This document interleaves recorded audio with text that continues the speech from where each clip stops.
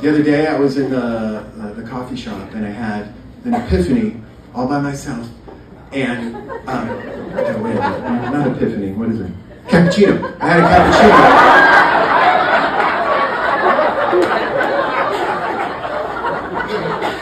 All by myself. Double decaf butterscotch cappuccino. Not hot, I said not hot, and got not hot. Apparently not. The guy wasn't listening, and it was way too hot, so I'm letting it cool off, and while it's cooling off, I have this life-changing moment of insight and inspiration, whatever you would call that.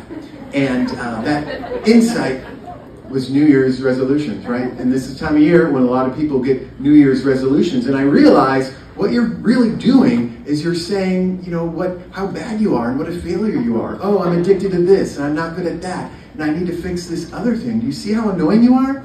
And really, it's selfish because the world doesn't revolve around you, it revolves around people with microphones. So I decided that I'm not going to waste my time with something negative where I'm going to need a checkup from the neck up. So this year, I decided I'm not doing petty resolutions for myself, all right? I'm going to come up with resolutions for others. Because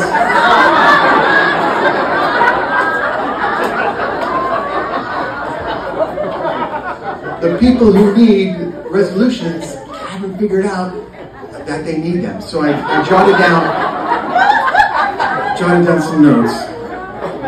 So here are a couple. So like people who get offended for other people, you know what I mean? Like there's a group of people here, and then somebody says, oh, someone over here says, oh, you can't say that. They're going to get offended, but nobody there got offended, but they got offended for them. Like I was at a Christmas party, and they said, don't say Christmas. Not everybody celebrates Christmas, and we don't want to single out one group. And I'm like, fine, whatever. And I went to the bar and realized it's impossible to order a Black Russian now. You know, excuse me. Could I get a former Soviet Republic of African descent on the rocks,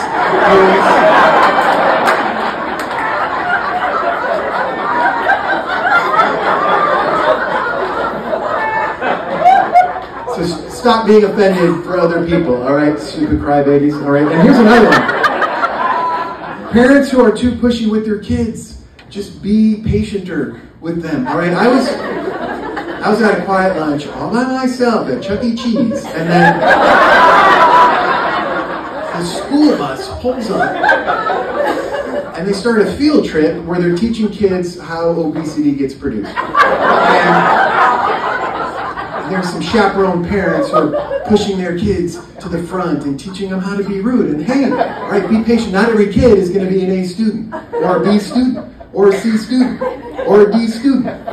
Do you know what comes after F? GED.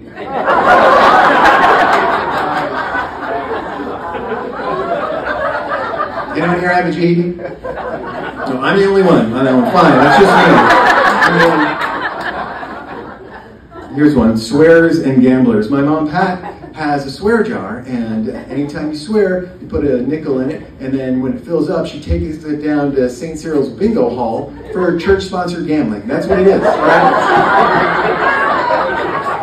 Bingo comes from the Spanish bingar, to shout out enthusiastically while gambling at a church-sponsored event. That's where it comes from. Yo bingo, tu bingas, estamos bingamos, all right? Bastante, enough, we're done. Speaking of which, whoever invented Spanish, if I don't know if you're here tonight, you got to fix it up a little bit. All right, here's a story, short story to illustrate a point. I had my car. I have access to a car,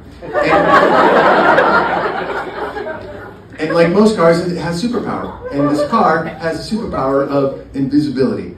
Whenever it's drizzling or raining or kind of foggy or misty, the car is the exact same color as the road, and I had to drive 200 miles through the fog to get to one of my lectures. And I didn't want to be invisible, all right? It didn't seem safe. And so I borrowed somebody else's car, which also happens to have superpower, and that car speaks Spanish. And I didn't know that until like halfway through, the GPS only speaks Spanish. And I know a little Spanish, I know la izquierda is left. And I know derecho is right. And I know derecha is straight. Or derecha is right. And derecho is straight.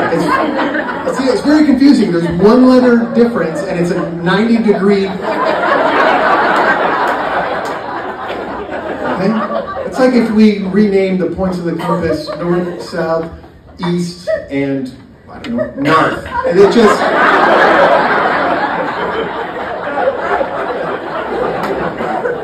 So I don't know where you are, but we need to fix that más rápido, por favor. Here's another one. Speaking of cars, people who are bad citizens. Stop being a bad citizen, okay? I was tooling around my neighborhood, and my wheels are pretty sweet, right? And then I saw this other car, and it was parked in a spot on a line between two spots, so nobody else could park there. And I stopped pedaling right then. And I said, I'm the citizens arrest this guy, but I don't like confrontation. And so I wrote a note, a little citizen citation that says, be more considerate of other people who live in the neighborhood, and I put a smiley face on it, and then I nailed it to his front tire.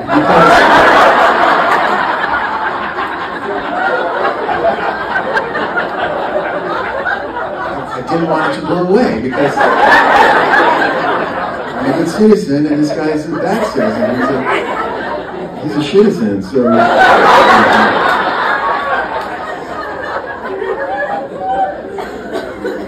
Email spammers, all right? I'm so tired of the junk email. I remember when email became like popular in the common culture, right? And you would send someone an email, and then you call them and say, I sent you an electronic transmission. And they say, what? You say, I sent you an electronic letter. And they're like, an email? Yes. And so then they go to their computer and they check, and then they write back. And it was exciting and fun to get an email letter. And but now I'm petrified to turn on my computer because it's nothing but spam. And every time I unsubscribe from an email, 2 more take its place.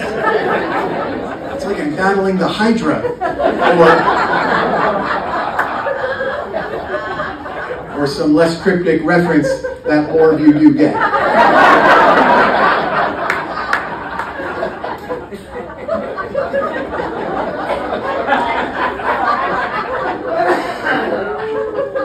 It's the guy from last night. You said that was your last one. So.